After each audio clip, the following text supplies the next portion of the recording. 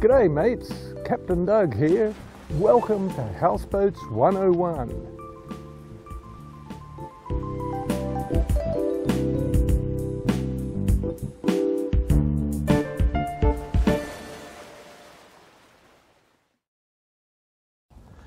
Just like a land-based house, a houseboat contains a plumbing system.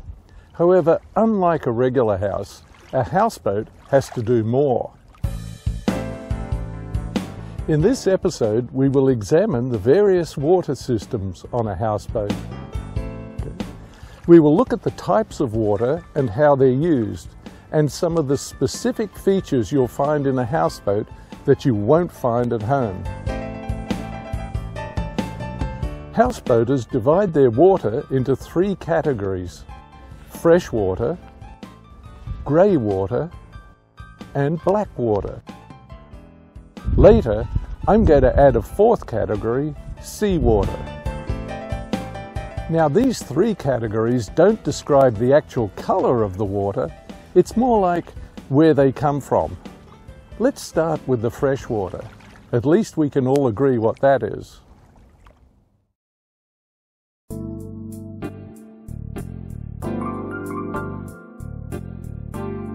We use a drinking water suitable hose connected to the boat by a quick connect fitting and running to the dock supply where we have a water filter. It's always a good idea never to leave this water fitting turned on. A plumbing issue inside the boat could end up filling it with water, and that's not an ideal situation. When the temperature drops below freezing, the marina will shut off water to the docks and disconnect any fittings attached to their faucets to prevent pipes from bursting. The water from the dock is fed into the boat's fresh water system and used throughout the boat. But before it goes to showers, vanities, sinks, hot water tanks and the like, it goes to the manifold. Water manifolds like this one started appearing on boats around the year 2000. The fact that they appeared on all newer houseboats makes me think they were mandated by the American Boat and Yacht Council. This manifold controls the distribution of all fresh water to the fittings on the boat and allows you to open and shut off supply as needed, particularly when winterizing the boat. While we're at the manifold, it's easy to see the type of water pipes used in the supply plumbing. This type of pipe is called PEX, which is an acronym for cross-linked polyethylene. The boat manufacturer has distinguished between hot and cold water using red for hot, which makes sense, and blue for cold. A word of warning to owners who are tempted to replace some of their PEX fittings on their boat. Check that you have the right fitting first. Marine manufacturers have and may still use metric 15mm pipe throughout the boat, and not the half-inch type found at a hardware store. Half-inch connectors put on a 15mm pipe will leak. The freshwater tanks are located below deck. This is done for two reasons. One is that it makes it more sense to have the water stored close to where most of the plumbing is located. The other is concerned with potential ballast. All the tanks are connected together and are filled together. The tanks are filled by turning on the valve at the manifold, assuming the dock water supply is on.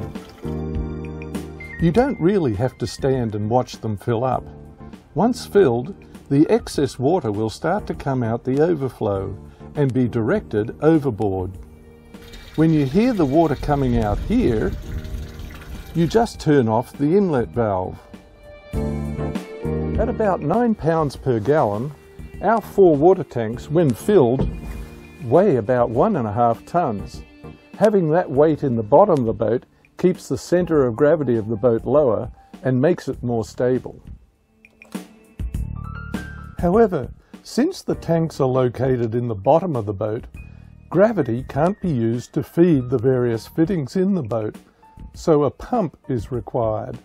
This pump is designed to start on demand. That is, as soon as someone turns on a faucet, the pump detects a drop in the water pressure in the system, and it turns on to keep the pressure up. The boat can just use the dock supply when connected. Dock water can come through the manifold and provide fresh water to all the boat's plumbing fittings. Of course, when away from the dock, or when water is unavailable, the boat can draw water from the tanks as its water supply. It's even possible to supply the plumbing system with both dock water and tank water at the same time.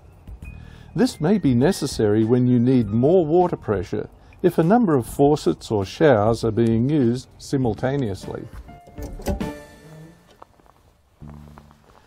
Our freshwater tanks have a level indication system to monitor how full or empty the tanks are. This system passes a small electrical signal through these strips and gauges the water height in the tank based on the signal return. Remember, when away from the dock, or dock water is unavailable, you only have the water that's in the tanks, so use it carefully. Of course, there's not much use in a plumbing system if all it has is cold water. So our boat does have a hot water supply system. This system uses two 20-gallon tanks plumbed in series to give a total of 40 gallons.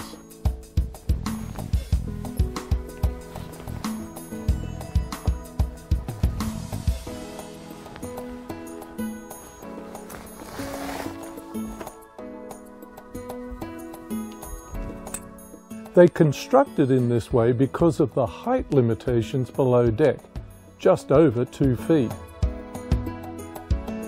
This can be an issue when replacing hot water tanks on older boats. New tanks, made to changed EPA regulations, require more insulation and therefore are taller for the same capacity.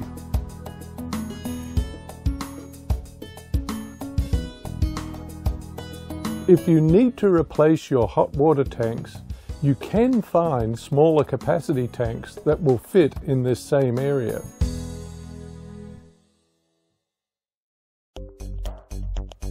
Now let's look at the grey water system.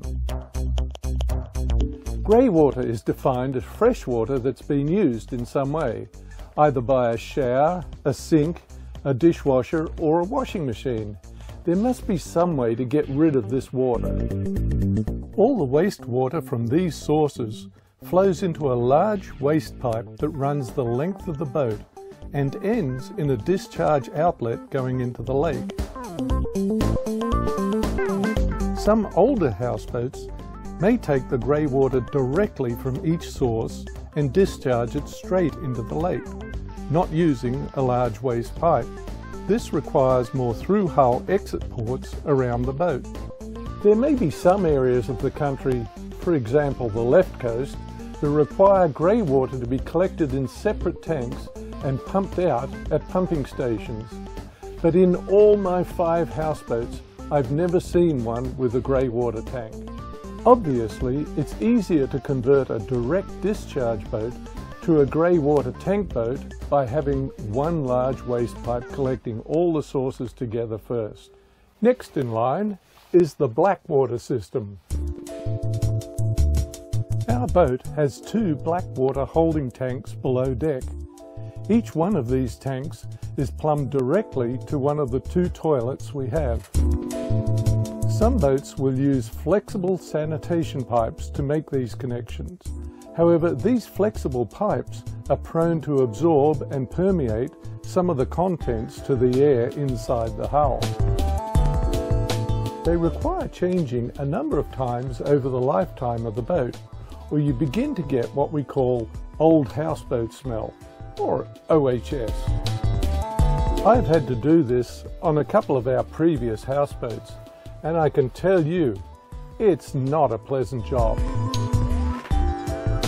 Fortunately, our boat uses solid PVC pipes, like you would get in your house. These types of pipes do not absorb any sewerage and therefore prevent the hull from smelling of sewer.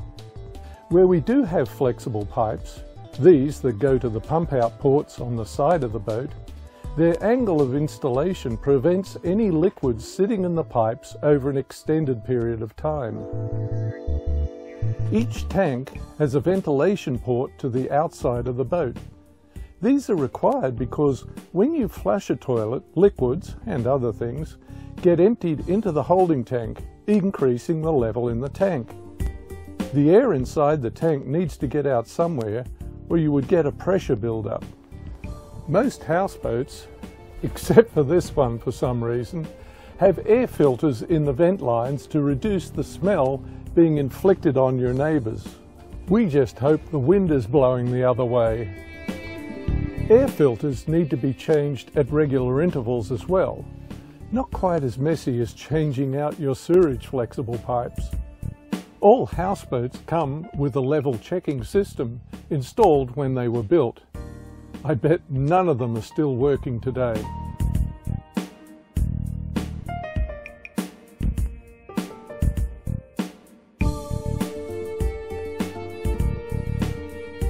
The problem is this: the solids inside the tank build up around the sensors and prevent them from working properly.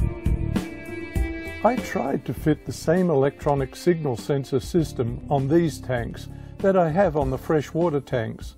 It doesn't work reliably, so this is my solution. Climb into the hull and use a flashlight to see the actual level in the tank. Not very elegant, but it is accurate. You might have noticed that the tank contents appear a blue-green colour. We will look at what causes that when we examine the toilet. Black water sources, the toilets that is, use lake water for their source. After all, we are going to pump the sewer tanks out into a sewer system at the fuel dock, so why waste good fresh water? As long as the boat is sitting in water, you will be able to flush the toilets, and you won't have to worry if you've used up all your fresh water beforehand. This pump you see here pumps lake water into the toilet when a switch on the toilet is pressed. However, some boats use water from the freshwater system using the freshwater pump, and some systems use what is called a vacuum flush, kind of like an aircraft toilet.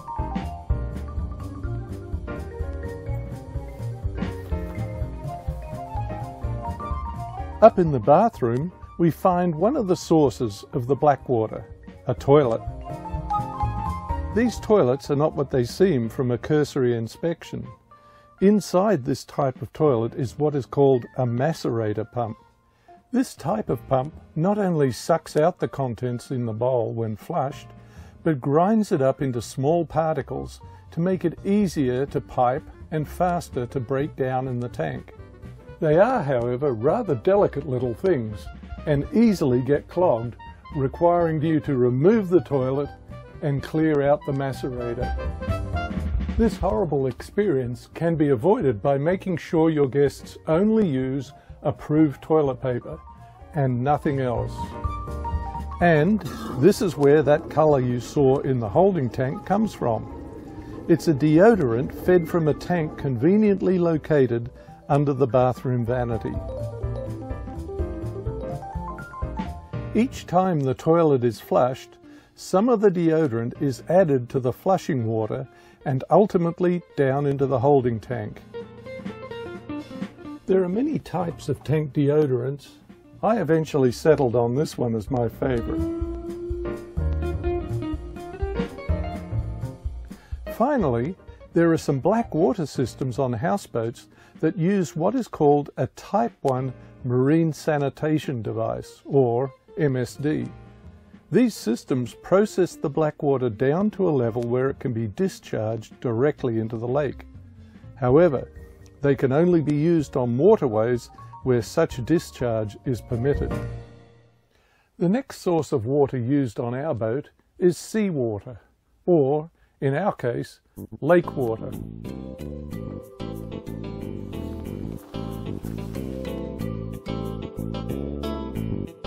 Our boat has 6 consumers of lake water. We've already looked at the toilets and how they use lake water. Now let's look at the water slide. The water slide gets its water from a through hull located in the engine bay.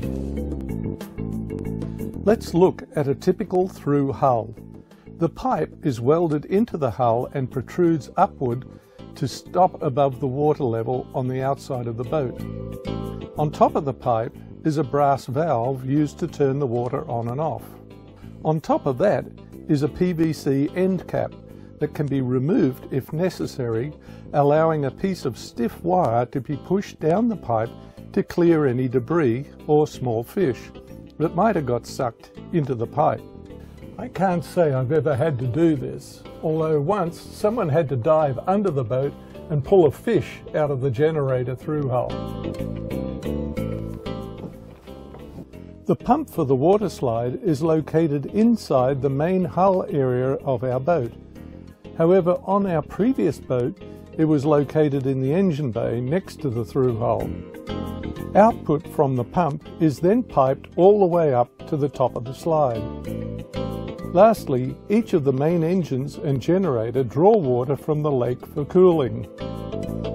The generator does have a through hull supply with a filter on it, while the main engines have a direct and rather large supply hose coming from the outdrive. The engines do not use pumps like the toilets and water slide. Instead, they have built-in water pumps that use rubber impellers. In the next episode, we will see these when we service the engines.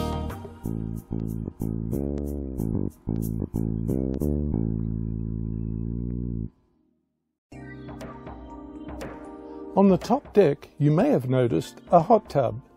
I usually fill the hot tub using a hose from the dock and empty it the same way, siphoning the water out with the same hose.